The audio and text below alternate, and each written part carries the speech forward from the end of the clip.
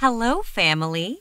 Today I'm going to tell you a wonderful story by Shel Silverstein, and it's called The Giving Tree. According to Wikipedia, Uncle Shelby is known for his cartoons, songs, and children's books.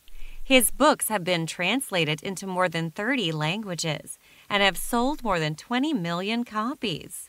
He was the recipient of Grammy Awards and Oscars. But I do not think you care about Grammy or Oscars, so we will skip that part. This story is about a tree and her friend who was a young boy. They were very good friends, and every day they would play together. Sometimes the boy would climb up the trunk of the tree and sit on her branches and swing from them. And when the tree bore fruit, the boy would pick apples from it and eat them. Sometimes the boy would hide behind the rocks, and the tree would search for him with the help of her branches, making it a game of hide and seek. When the boy would get tired, he'd sit under the tree and take a good rest. The boy loved the tree very much, and the tree loved him back. This made the tree very happy, but as time went by and the boy grew older, he stopped coming to play with the tree. The tree felt very lonely because there was no one to play with her, and she missed her friend dearly. Then one day, after a very long time, the boy came back to the tree. He was grown into a young man, and the tree was happy to see him again. The tree said, "Come, boy, come and climb up my trunk. You can swing from my branches and eat my apples, and you can play in my shade and be happy again." But the boy said, "I have grown too big to climb up your trunk and play with you." He said that now he wants money, so he could buy things that will make him happy. So he asked the tree, "Do you have money? Can you give me some money?" "I am sorry," said the tree. "I don't have money, but I have fruits." The tree asked the boy to take her apples and sell them in the market so that he can make some money and be happy. So the boy did as he was told. He climbed up her trunk, gathered all her apples, and carried them away. This made the tree very happy. A long time went by, and the boy did not return.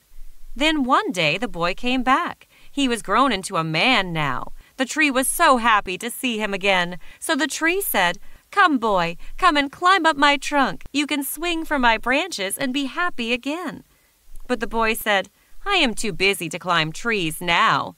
He said that now he wants a house where he can live, and he wants a wife and children. So he asked the tree, "Do you have a house? Can you give me a house?" The tree said, "I don't have a house." But the tree said that he can cut off her branches and use them to make a house for himself and be happy.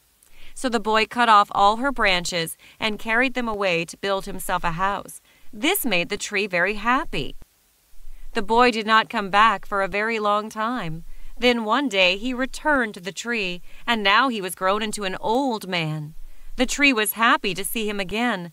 The tree then said, "Come, boy, come and play." But the boy said, "I am too old and sad to play." He said that he wants a boat now so that he could sail far away. So he asked the tree, "Do you have a boat? Can you give me a boat?" The tree said that he can cut down her trunk and make himself a boat, so that he can sail away and be happy again. So the boy cut down her trunk, made a boat from it, and sailed away. After a very long time, the boy came back again. He was a very old man now. The tree said, "I am sorry, I have nothing left to give you." She said, "All my apples are gone now." To which the boy replied, "My teeth are too weak to eat apples anyway." The tree said, "All my branches are gone now." The boy said, "I am too old to swing on them anyway." The tree then said, "My trunk is gone too."